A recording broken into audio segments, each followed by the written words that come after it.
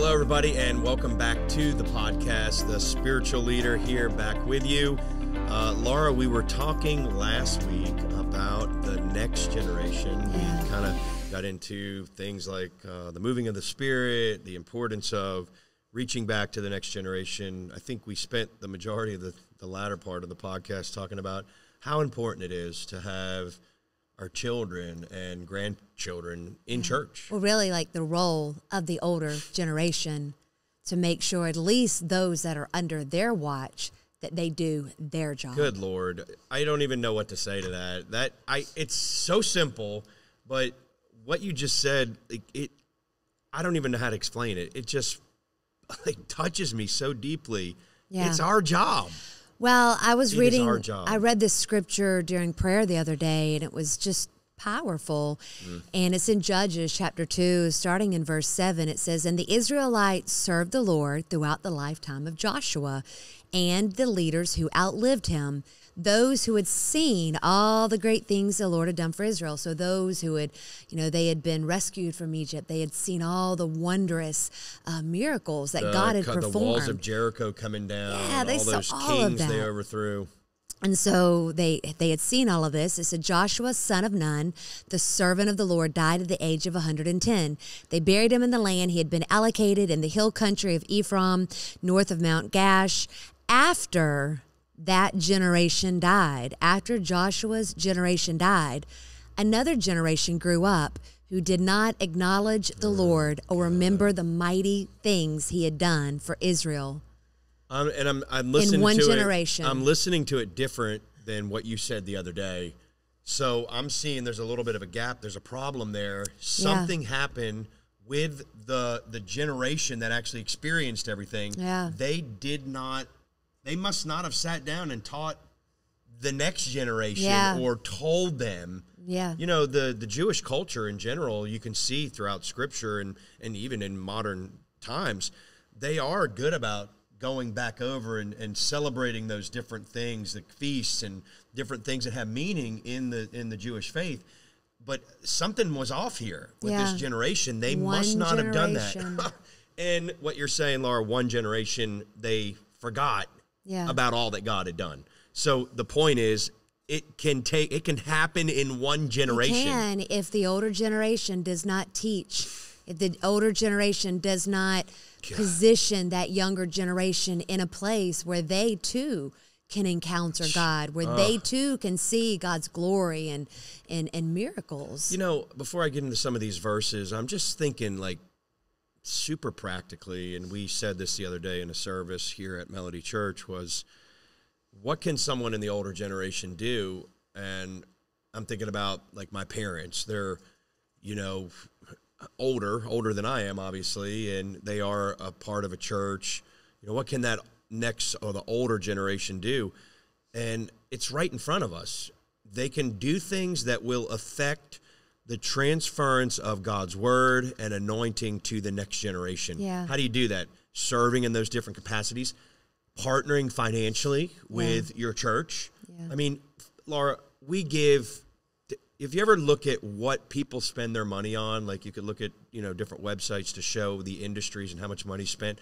The pet industry alone is unbelievable. Mm-hmm. People spend ungodly amounts of money on everything under the sun. And I'm thinking to myself, so why not put it into... Well, why not send a youth to youth camp? Why not sponsor Why not send them on a missions trip? Why not sponsor the programs that your church is building to actually help reach the next generation? Yeah. Because it's those little things, if they're from the Lord, they will make big differences in this next generation. Well, even your mom, I'm thinking she has a grandson up there that's a teenager, and she started bringing him to youth at the church that they attend. Yep. And he got involved, and I just she was just transporting him there. Down. They were responsible for kind of helping facilitate sending him down here to go to a Holy Ghost youth camp. Yeah. And it really had an impact on him. Yeah. I mean, I think he kind of had a little bit of a turn of direction in his life, started getting more connected with the Lord. Yes. And I thought, look at that little, it was 1 week, one transformative week. And they kind of facilitated that and made that happen. It happen. We were reading the other day, and I just can't get enough of this. you read the statistics of the older generation. You said the most, whatever the productive years of a person's life are from 60 to 70 years old. The most productive is from 60 to 70. The second most productive years, 70 to 80. 70 to 80. And the third most productive, 50 to 60. So basically from 50 to 80 years old is the most, hands down, productive years of a person's life on the earth. 50 to 80 years old. 60 to 70 being the most. Yeah. Well, even I'm thinking like just some other practical ways too, because if, you're in that 50 to 80, then chances are you have grandchildren or even great grandchildren. I'm thinking, you took them to lunch once a week, once every other week, and just kind of mentored them, poured into them, listened to them, find out where they're at, what's going on, and just, surrounding them with faith and love. How about just praying for them, too? Oh, absolutely. I'm saying, like, adding that to that.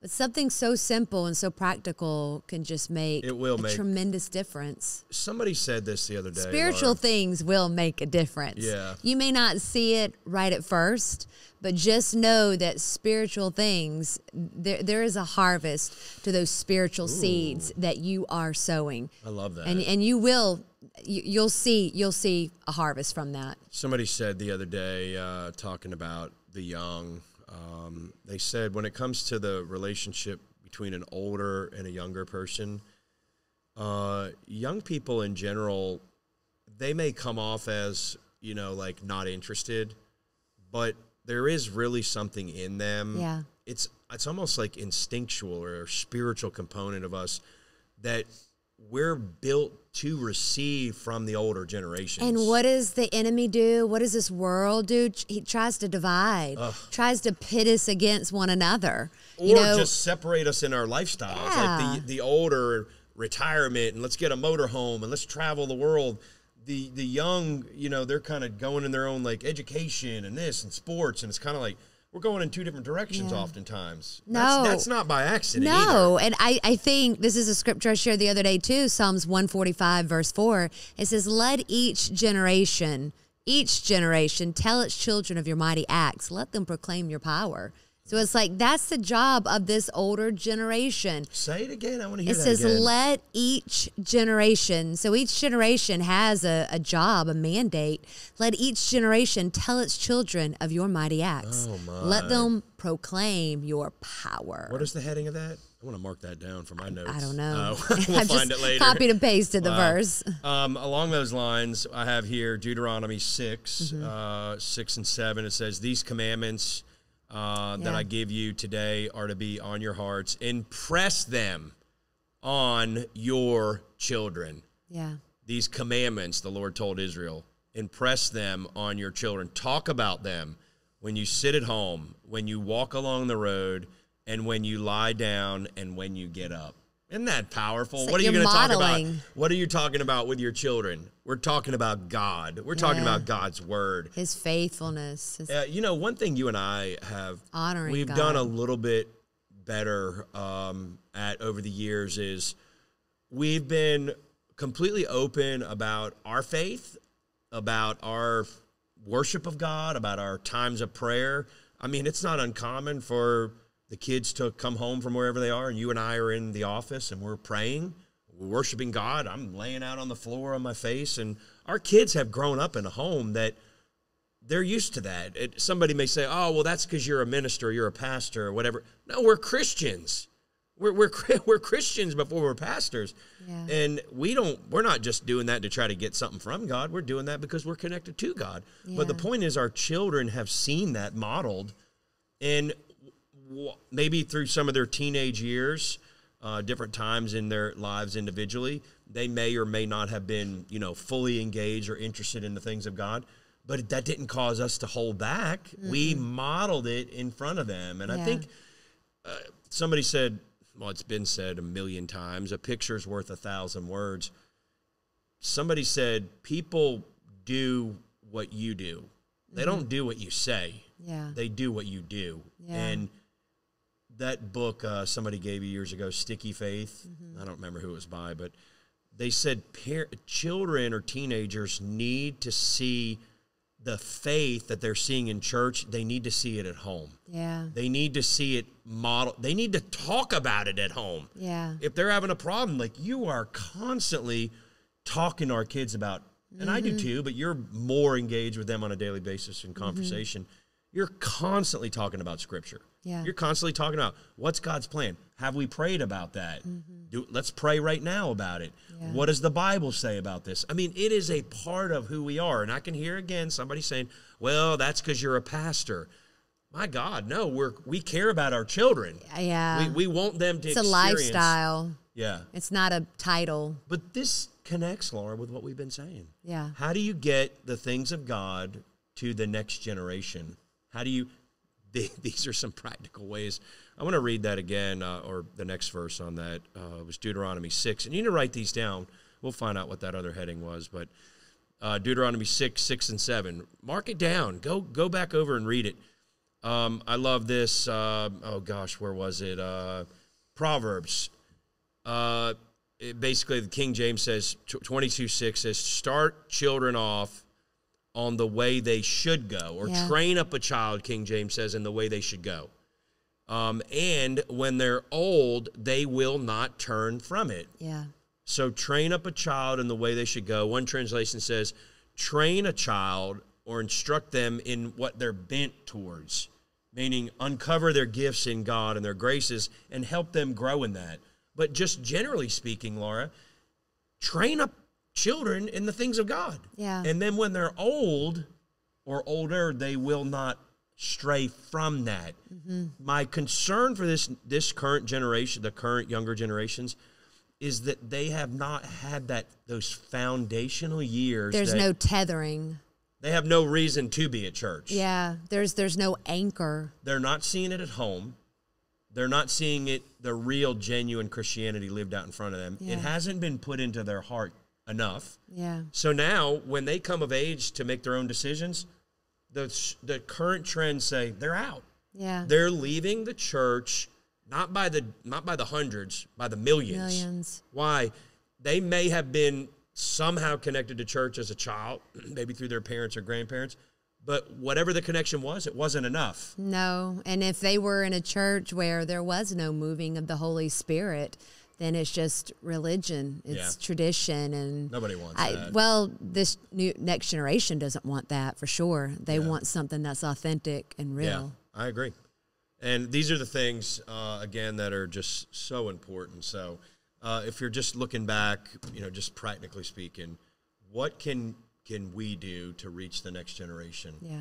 I think we've got to live it in front of them. Yeah. We can't just give them, words and sermons.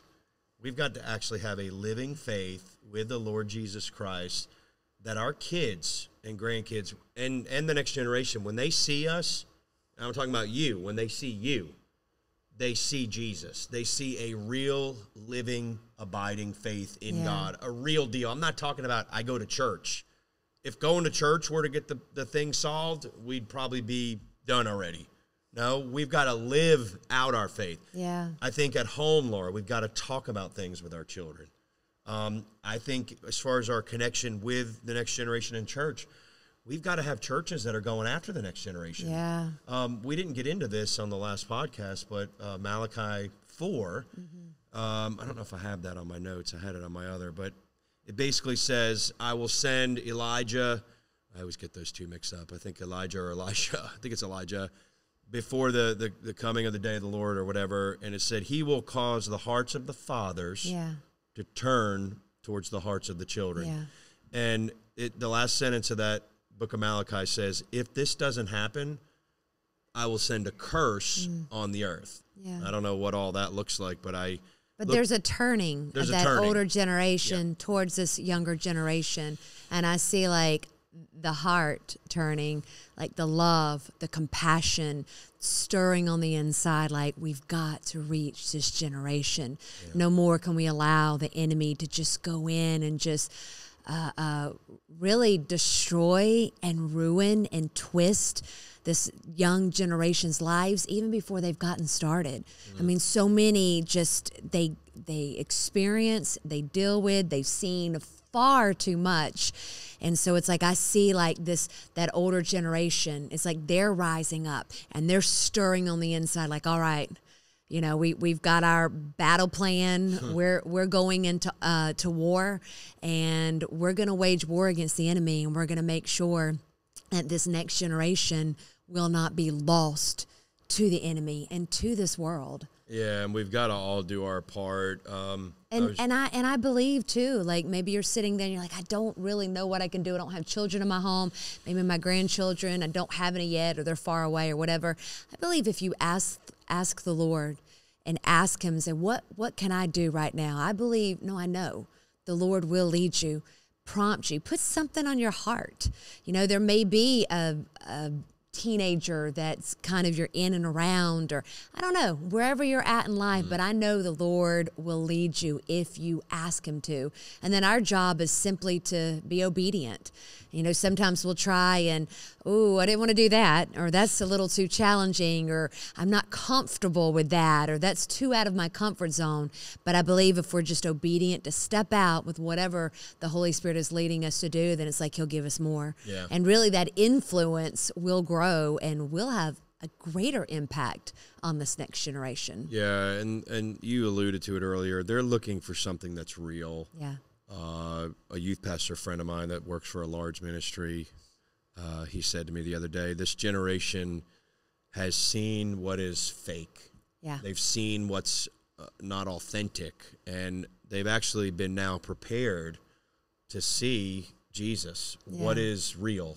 And that's our job, is to make room for that to happen, to, you know, sponsor, to give finances, to serve, to pray, to, you know, bring them to church, to do our part. Maybe it's serve in the nursery or the toddlers, whatever, something. Many years ago, we had a grandma that started bringing their granddaughter to youth, and that youth kind of just had influence with, you know, their friends, and they wanted to start coming to church. Well, that grandma started loading them all up in her little SUV, and then before too long, she had outgrown the SUV, and she started taking a church van. I mean, they'd pile like 20 kids in there, and then before too long, she had to recruit another grandpa to drive another van. I think they were bringing like literally 40 to 50 or more youth every week. That's crazy. And these were two. It was a grandma, a grandpa, and what did they do? They just loaded down the vans. I forgot about the grandpa in that story. Yeah. I forgot about that. Yeah, he was up there in years. And he just actually recently went home to be with the Lord, and what a